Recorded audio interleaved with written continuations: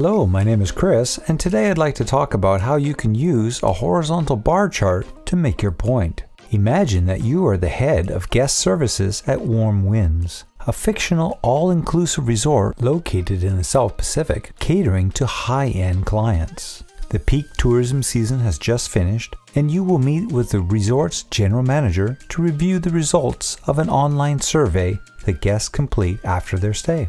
The survey is based on the ServQual, which examines 5 dimensions of service quality. These dimensions are assurance, the knowledge and the courtesy of employees, and their ability to convey trust and confidence; empathy, the provision of caring and individualized attention to customers; reliability, the ability to perform the promised service dependably and accurately; responsiveness, the willingness to help customers and provide prompt service; and finally, tangibles, the appearance of physical facilities, equipment, personnel, and communication materials. Initially, you prepared a bar chart that shows the guest ratings for each dimension. On the top of the chart is the title Warm Winds ServQual Ratings Summer 2021. In parentheses, you also included the number of guests who completed the survey, so that the general manager can assess how well this group of people represents the total number of people who stayed at the Warm Winds. With a total of 2,425 guests during the summer season, you have a response rate of 83.3%. At the bottom of the chart, the source of the data is guest services. You also listed the 5 dimensions of service quality along the x-axis and the 4-point Likert scale that the guests used along the y-axis. Consistent with previous years, guests rated assurance, empathy, reliability, and tangibles extremely high. However, responsiveness did not meet expectations.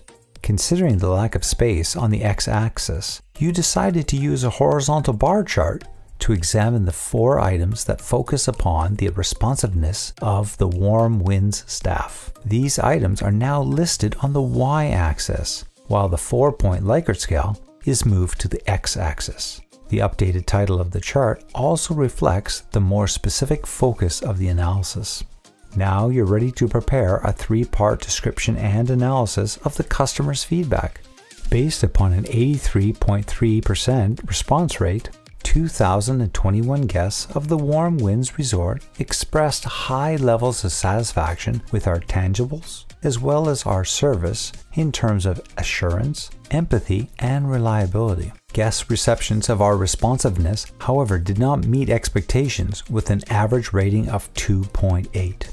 This executive summary includes the customer response rate, their perceptions of the 5 dimensions of service quality, as well as the dimension requiring further investigation.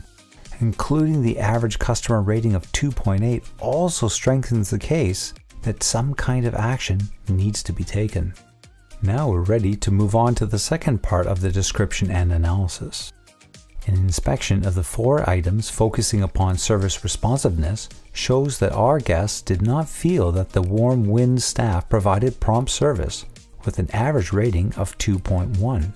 Moreover, the staff seemed to be too busy to provide prompt service, with an average rating of 1.8. Yet, our guests had more positive perceptions of our staff's willingness to provide assistance at 3.6, and their ability to explain exactly when services would be performed at 3.7. The second part of the data description immediately pinpoints the source of the problem.